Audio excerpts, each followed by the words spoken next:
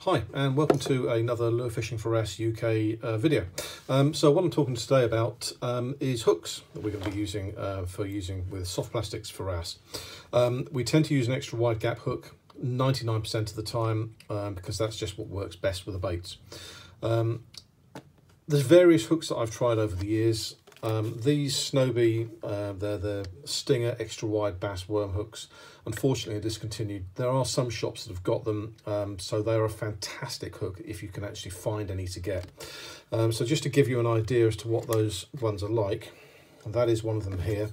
So on my piece of wood, if I dig the point in and pull, it hardly bends at all. So good, strong hooks. I've never had a hook bend out on a fish on those at all.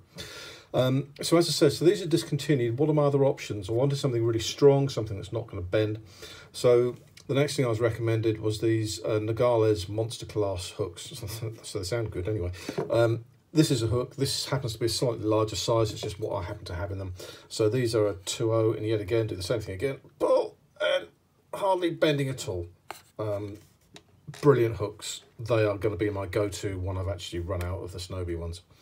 Going at the other end, which is why I wouldn't really recommend anyone using a fine wire hook for wrasse fishing.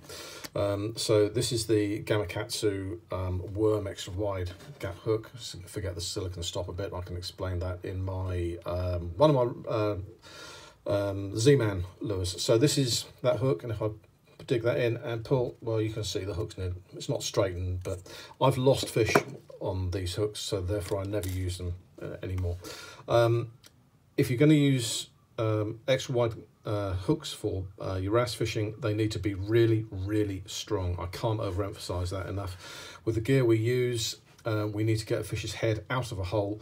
And if you're using a bendy hook, it's going to get in there and the hook's going to pull and you could lose your next PB. I hope this video has been helpful. If you do like the video, please give me a nice big thumbs up, subscribe to the channel, and if you've got any questions below, please don't hesitate to ask. Many thanks. Bye now.